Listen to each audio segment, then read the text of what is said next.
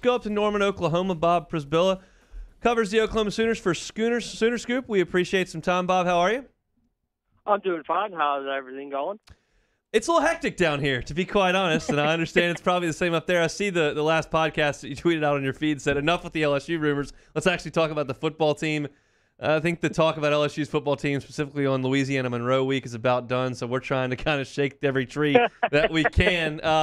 I guess I'll just kind of leave it open-ended. Obviously, with the J-Boy show kind of coming out yesterday and saying that the offer's in his hands, Bruce Feldman said that ain't going to happen. A lot of back and forth. What are y'all hearing up there? A lot of back and forth, but we're not really hearing it from our side. Yeah. That was one thing that's sort of been confusing about the last week. It felt like it was the perfect storm as OU went 9-0 going into a bye week, and then you learn Alex Grinch, defense coordinator, is interviewing for the Texas Tech head coaching job.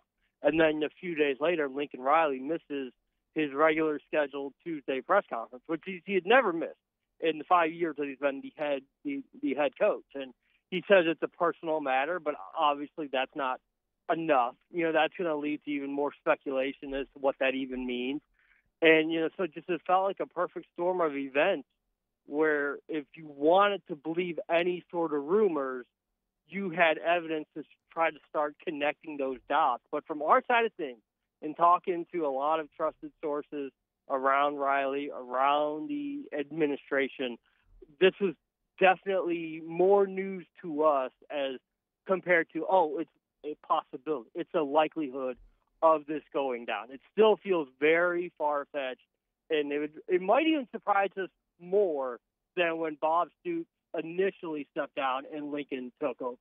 Wow, that says a lot, because that kind of shocked me from way outside to hear that, because obviously it Stoops' his age. Before we get into hypotheticals, because that's obviously what we're working on here, let's talk about some actuals.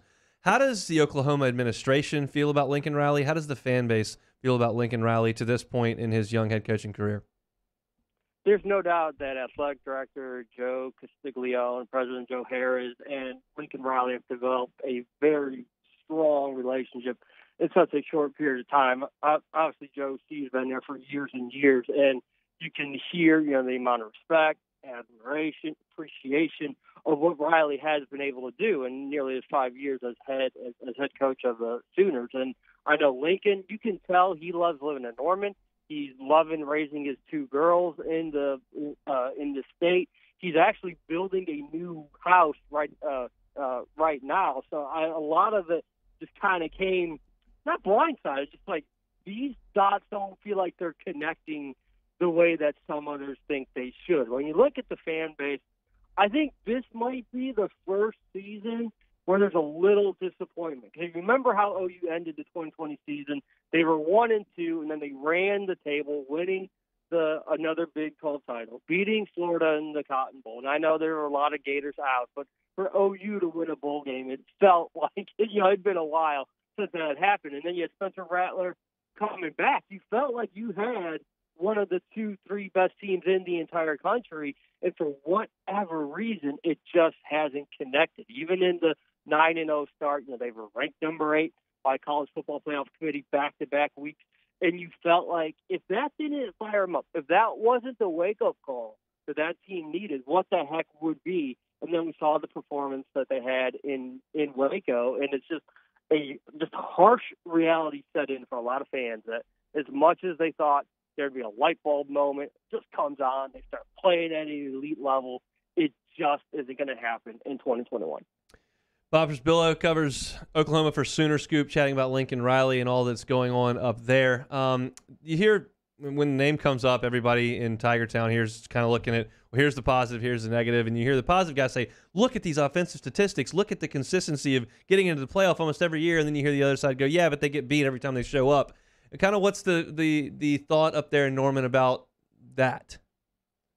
Yeah, it's a real sense of frustration, definitely among the fan base. I'm not sure if we've reached that level with the administration yet, because I think a lot of it was, okay, you're playing with the hand that was dealt with you. You had the players that you inherited from Bob Stoops, and you had the defensive turnover after what happened with Mike Stoops, and you had to get your own guys in. And I think that's why everyone pointed toward 2021 is the season where OU breaks through. The third year with Alex Grinch, it's his guys. For the most part, it's all his guys that he recruited that are now playing on defense. So the fact that they took a step backwards this year is very confusing. It's very frustrating for a lot of the fans to accept because they were all in. It's like this was going to be Lincoln Riley's team. Not inheriting Baker Mayfield or Kyler Murray and like trying to make them better, but taking the people that he recruited from high school and molding them together into a championship group. And it didn't happen, but you're so excited, at least around here, about Caleb Williams and what he brings to the table that I think as much as people are disappointed about how the first 2 months of this season have gone, they are anxiously looking ahead to 2022 and wondering how good, how great can Caleb be in a full season. With OU coming to the SEC in a few years, there's a lot of people saying that there's no way Lincoln Riley would go to another SEC school. If he did leave, it'd have to be to an NFL team. Would you agree with that consensus? Not necessarily. I think the one thing that's been tough to really figure out about Riley is what is his long-term goal. He doesn't really talk about the NFL with this glimmer in his eye or something like that's something that he's always aspired to. And so it's like what at this point matters the most in his life. And when you talk to him and you hear him talk about his wife and kids, you get a feeling that family atmosphere, that family life is something that means a lot because any school, any NFL organization can pay him the millions of dollars he's already making in Norman. So it goes more to like quality of life. And I don't think here's the thing with Lincoln. He still loves recruiting. The day that he doesn't, the day he hates the FaceTiming, the Zoom calls, the meeting with recruits on official visits, the day that gets under his skin, like it happened with Bob Stoops in the last 3-4 years of his tenure, the day that Lincoln Riley doesn't embrace that day-to-day recruiting grind, that's when I truly believe he'll start looking for another job. Bob Przybylo covers Oklahoma for Sooner Scoop. All right, here's a hypothetical that no one can really know, but your opinion here as you've covered that program. Would Oklahoma be willing to get into a reasonable bidding war with LSU? Obviously, they just extended his contract. If LSU were to come and say, hey, we're going to offer you 10 a year, do you think that's something Oklahoma would be willing to do?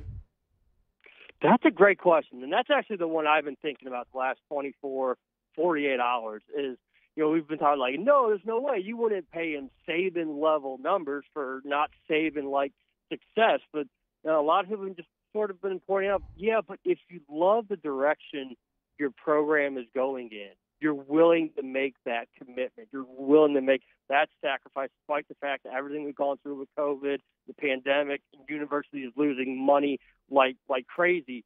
If you really feel like this is a 20, 25-year investment that's going to be worth it, you would make that plunge. And I think when you hear Joe Castiglione talk about Riley, he talks in those terms. I do think you just might be a little bit hesitant just because you really would like to see, a playoff win or maybe a national championship.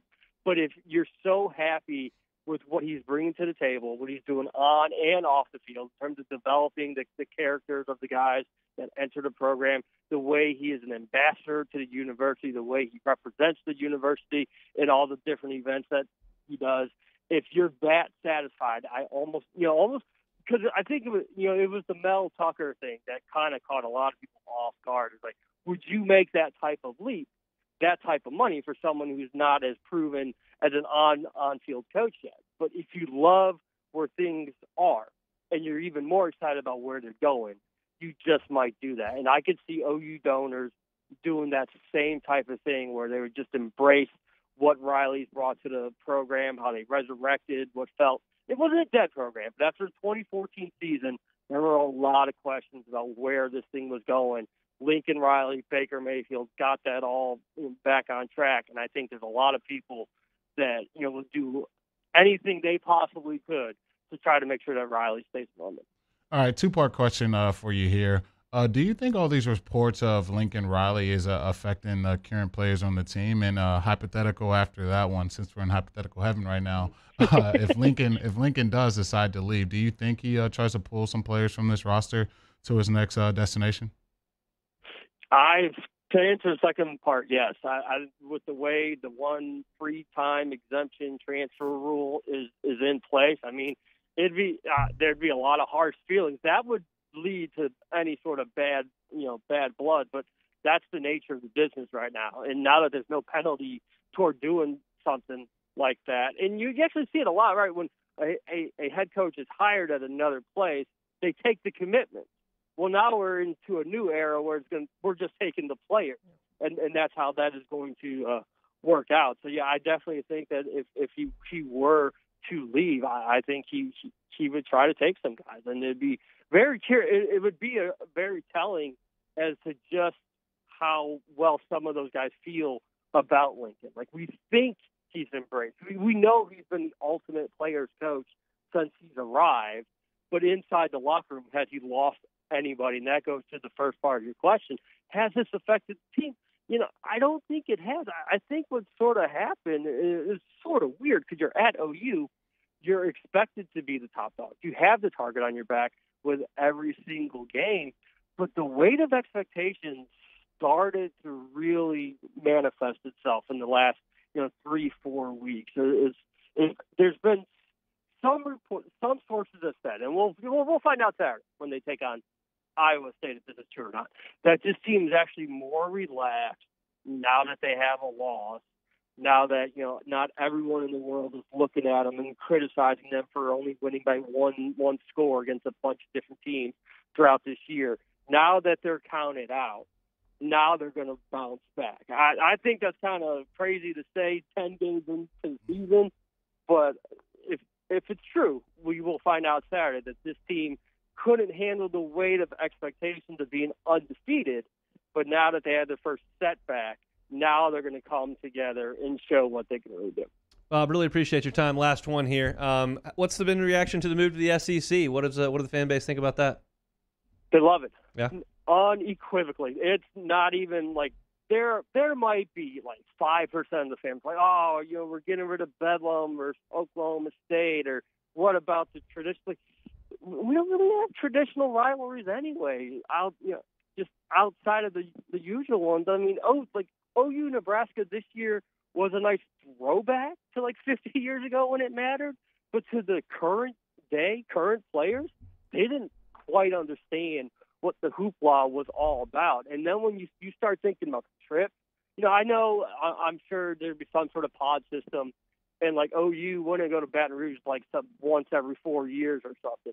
But that's a heck of a lot better than going to Lawrence, than going to Lubbock. Like, I think fans are itching for the ability to see some of these stadiums, and they really want to see is the OU stop being so complacent to do just enough to win the Big 12 and then not be able to perform at an elite level. The SEC is not going to allow you to do that. You're going to have to keep getting better. No stagnation whatsoever. And I think that's what the fan base is so pumped to see, is how good, how elite can OU be on a year-to-year basis. It might take their lumps the first couple of years, but if they can figure it out, just how good, how great in this program that's been pretty dang good, and anyway for years and years, what's that next level that this organization can achieve? If you want to hear more from the Sooner side of things, at Sooner Scoop on Twitter. He is Bob Przybylo, covers the Sooners for Sooner Scoop. Thanks so much for your time. We appreciate it. You got it, guys. Appreciate it.